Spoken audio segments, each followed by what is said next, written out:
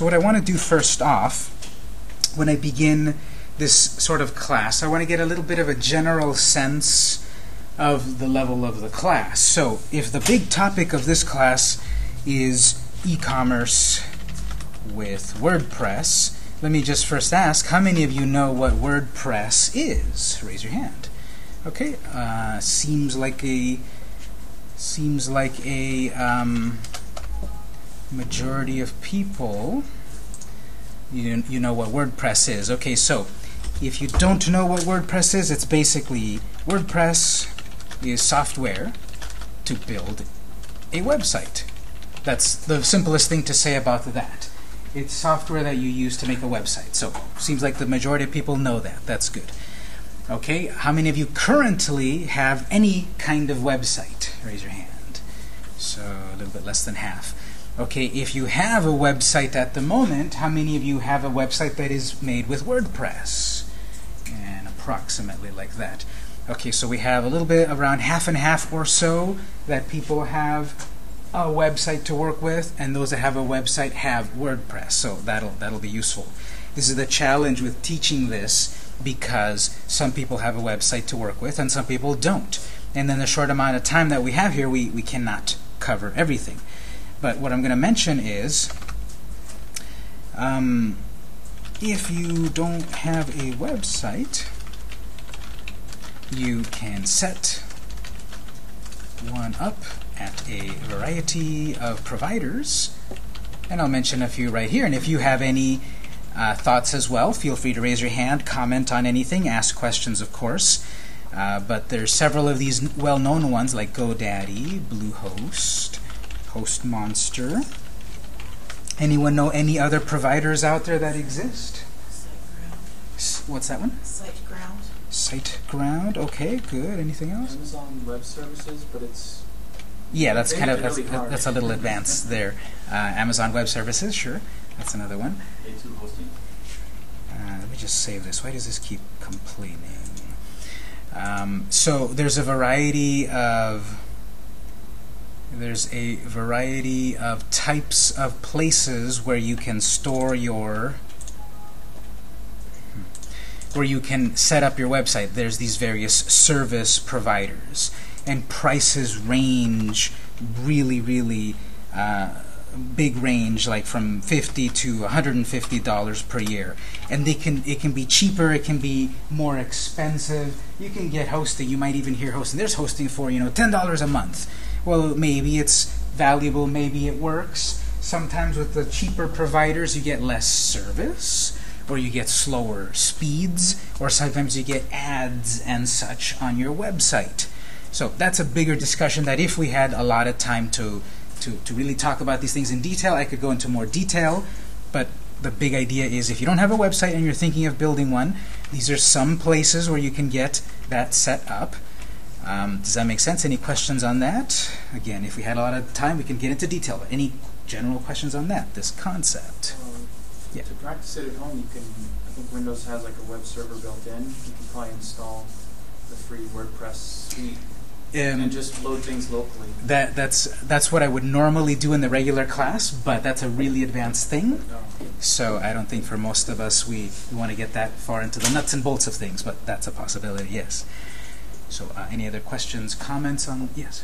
I apologize for coming in late, but in this class, are you going to be showing us how to create a website on WordPress? Yeah. Or? Okay. Yeah. Now, the only issue is, do you have currently a service provider? No, I don't. This is what I'm saying about the challenge of teaching this, in that I'm not going to be able to tell people, okay, go to GoDaddy and buy it now, because it's not free. I can talk about it in theory and kind of show some steps and all of that, but to kind of do some of this stuff hands-on is a little challenging in only 2 days. So we'll see how much we can do of where we're at here, but definitely I'll be showing you how, if you've got a WordPress site, here's kind of how to use it and how to set up an e-commerce solution and such. But to do some of the actual steps, you may or may not be able to do it. If you don't have a provider, I don't know how far you'll be able to go. But we'll see how far we go. Yes? Well, again, you have to be in touch with them. Usually they offer tech support on the phone. Someone can walk you through the various steps. So it's, do you know which one you might have?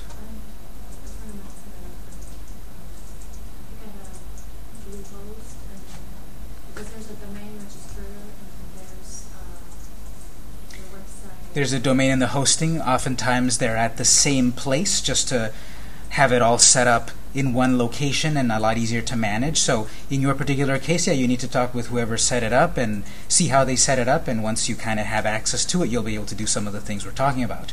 And this is why I'm recording all of this, because maybe you won't be able to do much today, but as you go home and in 2 days kind of figure out what you have or purchase a plan or something, you'll be able to go back to the videos and follow them that way as well, and then we'll continue on Thursday.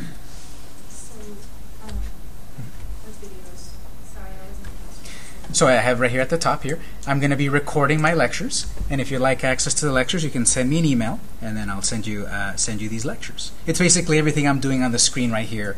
You can replay it at any time you'd like. So again, some of this is a little technical, and basically your website needs a domain and hosting. So if you're thinking about setting this up for the first time, these are the things you need to consider. I need to buy a domain and I need to buy the hosting. And basically, you rent a website. Yes, you'll be able to get your own, usually I use the example of victorsbakery.com. I do that in like all my classes, and I talk about examples, victor.com, and people ask me now, do you really have a bakery? You talk about it all the time. No, it's just an example, victorsbakery.com. So victorsbakery.com would be the domain name, victorsbakery.com, and then the hosting where you upload your products, photos, etc. The text, the products, it has to be somewhere. It's like on a computer, you have the hard drive where you store everything. Well, hosting is basically the hard drive where your files of your website are being stored. But then to get to your website, the address, the domain name, the address, the URL, all of those names, that's the domain name. And as I'm sitting here in this huge price range, which can be actually lower or higher, with whatever provider you have at the moment, you're paying some amount to have those features. And if you're thinking of setting yourself up for the first time, you have to get both of those items. So we're going to use WordPress, and we have two flavors. WordPress.com, WordPress.org. Let's check these out, actually. Let's go visit the website. Open up your web browser. All the popular ones are down at the bottom. Let's go to the website, WordPress.com. We'll start with WordPress.com first. So almost every website that we might hear about ends in .com. Does anyone know what that stands for, what that means, .com? Commercial. So there's different kinds of websites, in theory, and .com are commercial websites. VictorsBakery.com, it's a commercial website. Those extensions, those three-letter extension, have kind of been supplanted. It was originally commercial. If you had a website that was about commerce, you had a .com. But now, I can have victorcampos.com. I'm not selling anything, but it's my website, and that's fine. I can get a website with a .com.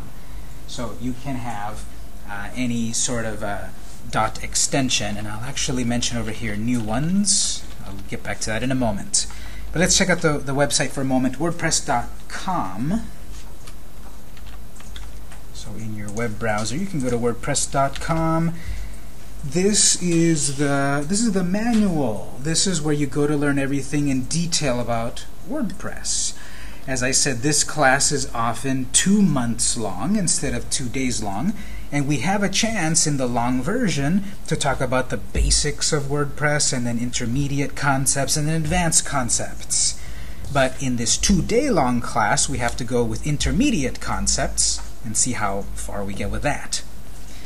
But basically here, This is where you would go to read the manual to check what are the features and learn a lot about what WordPress is. Question? When is your 2 months class? It hasn't been, they haven't contracted me for that yet. It's still early before they decide all of the classes for the next semester, so to my knowledge, not in the summer, but in the fall. And that's a little far that they haven't quite figured that out yet. So be on the lookout for the catalog, the fall catalog, and at that point is when the 2-month-long class should appear. So at WordPress.com, you can also buy various versions of WordPress. Now, this is when I mentioned earlier about having these providers.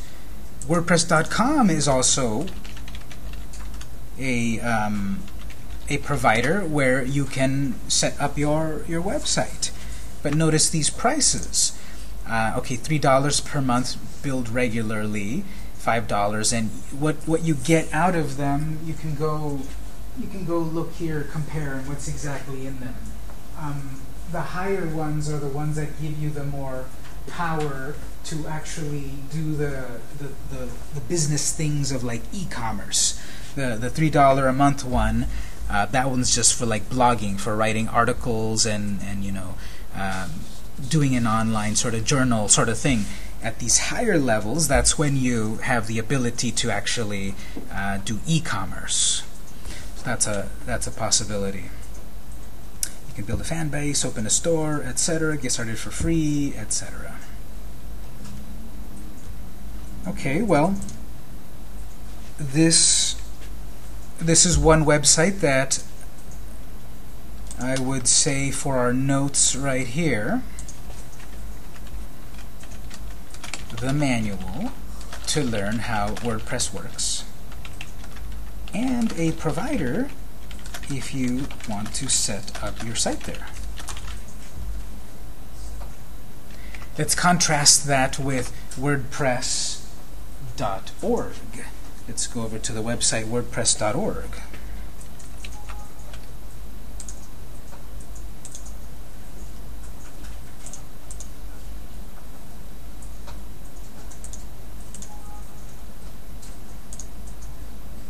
Let's look at WordPress.org. Do you know what org stands for in websites? Organization. So this is an organization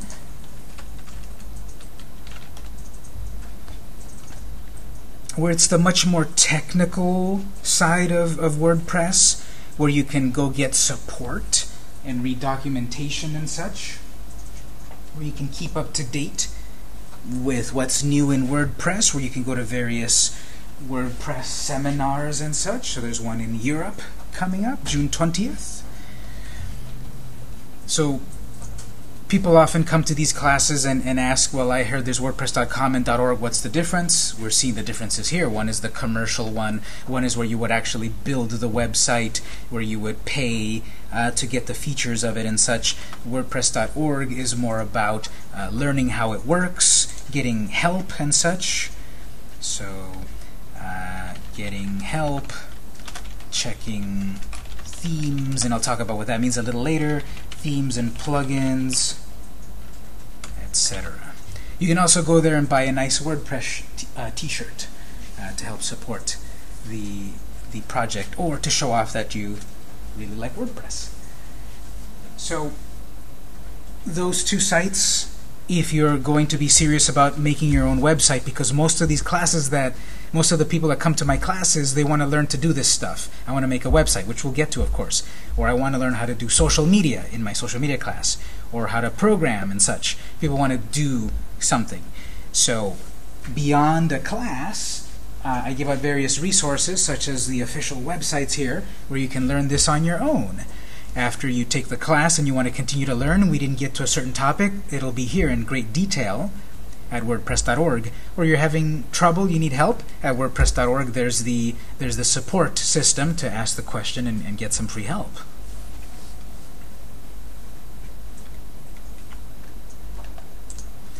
And then I'll mention briefly also, for example, GoDaddy.com. It's one of the many providers out there. Here's where I would go and say, okay, I want a website. I want VictorsBakery.com. And it'll tell you prices and availability and all of that. Oh, it is available, VictorsBakery.com. It's $11.99 for the first year. Then regular price $17.99. Well, that sounds really, really affordable. I thought the instructor said this would cost $50. Well, that's the domain name. But I said also you need a domain name and then the hosting. So if I added this to my cart right now, it would also say to me, don't forget to buy your hosting. And somewhere over here it'll tell me the hosting price right up here, hosting. So there's a bunch of options. I'll just go with a basic one for the moment. So what are some prices? So here we go. Economy, $6 a month. What do I get with that? You can read the document. You can read the details there on your own compared to the $20 a month, which is better. Well, you want to read that on your own. I can talk with you one-on-one during breaks and such. I can't quite go into all of the detail. What's the best one? But all of these providers usually have a toll-free 24-hour phone number to call them and ask them, here's the kind of website I need to build. What should I get? Now, yes, of course, cynically I'll say, well, they want to get you into the most expensive plan. Sure, but that's when you do a little bit of price comparison. You go to another provider and maybe even mention, oh, I got this deal from this other company, can you do it better? You know, when you talk to a real person instead of just clicking add to cart, I often find that you get a better deal than just clicking buttons on their site. So comparing the other one here, Bluehost. So they're saying they're the best web hosting, get started, $2.95 a month. That seems really affordable. Most likely a lot of these are deals for the first year or so. And you get a one-click WordPress install. That sounds nice, etc. So all of these that I mentioned here, except for the ones that I didn't know about, all of these over here, I've worked with them. As I said, I teach this stuff, but I've also been involved with clients that needed a website or social media and such. So I've dealt with these myself, hands-on, these that I've highlighted, and they're all comparable. Their prices range a lot, and they have comparable features and such. And they're all good, and they're all going to provide what you need. But really, the best is whatever one is affordable to you, or has the best tech support, or has the features that you need. So you can check out these other ones on your own. SiteGround.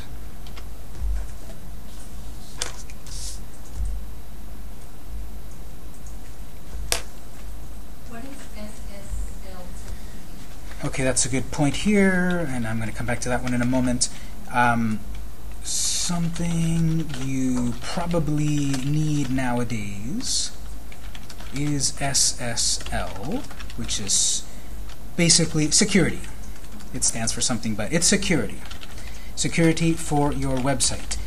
You visit a website, and you often have that little lock in the corner. Let's see, can I see it up here? See up there, that little green lock. That means that this website is secure. When you put your credit card information or when you log in and such, it's secure. That is not free, usually, when you buy your service at a provider. It is an add-on, and I am seeing, however, more and more, because they're all in competition, they're saying you get a free year of SSL. But then after that it goes back to the regular price, which that's usually around $70 to $90 a year, on top of what you're already paying for those other fees that I said. So you probably need this nowadays because you are dealing with important transactions with people's private information and credit cards and all of that. And these web browsers nowadays and Google are sort of telling you, you know, they're warning you, have you visited any website recently? And the browser pops up and warns you, this site isn't secure. So that's going to be more common, where if your site isn't secure, even though your site, you know, I believe you that your site is a good site, you're not going to steal anyone's credit card information. But because there's so much insecurity online, it might be a liability if your website doesn't have an SSL certificate. SSL certificate. Security for your website. Improved SEO for your website. Does anyone know what SEO means? Search engine optimization. Getting better results from online searches. Now, that's when people search on Google or Yahoo or Bing or AOL search or whatever. When people search online, your website may not appear if you haven't optimized it. That's a whole class that I teach. That's a whole month-long class that I teach on the art and the science and the magic of SEO optimization, search engine optimization. And one of the things to mention at the moment is SSL, especially for a commercial website, is one factor that helps you rank a little better on the search engines. So if you have security on your website but your competitors doesn't, that might be a way that you get ahead of your competition via search results. So something to consider. Oh, and this one I was going to mention up here. All the .coms have been taken. I kind of lucked out that I looked up right now, victorsbakery.com, and it was available, which I'm surprised. A lot of other website names have been taken because the websites have been around 30 years. The internet has been around since the 60s, websites for about 30 years.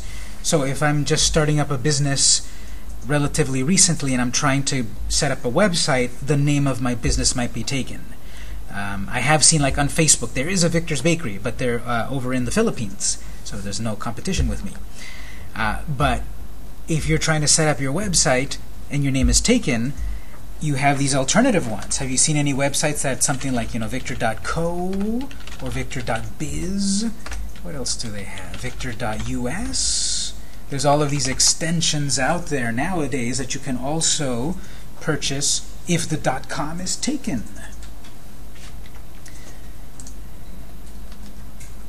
Let's see, were there any examples over here? He was mentioning here, you might want victorsbakeries.com, victorsbake.com, victorsbakery.info, victorsbakery.rocks, .shop, cafe, TV, etc. So there's a bunch of new of these extensions, .xyz. Maybe the .com was taken, but I can buy the .xyz for 99 cents. So that's interesting. And just a note to say there, all the .coms have been taken, so you may instead buy an alternative domain extension.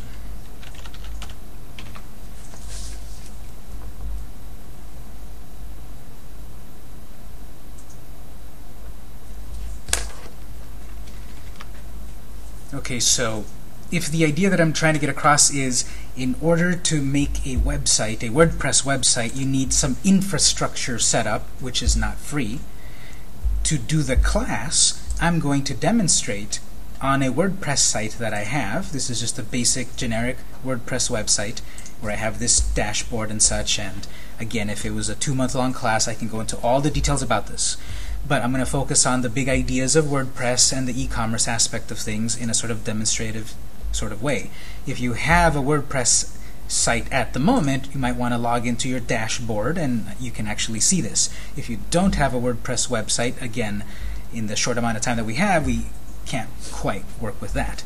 But we're going to take our first break, actually, just to kind of assess where we're at, make sure that we've filled out the registration stuff, and we'll be back in 10 minutes so that I can kind of get more hands-on on actually what WordPress is and what it can do for you. It's about 6:45-ish. We'll take a break until 6:55, and then we'll be back.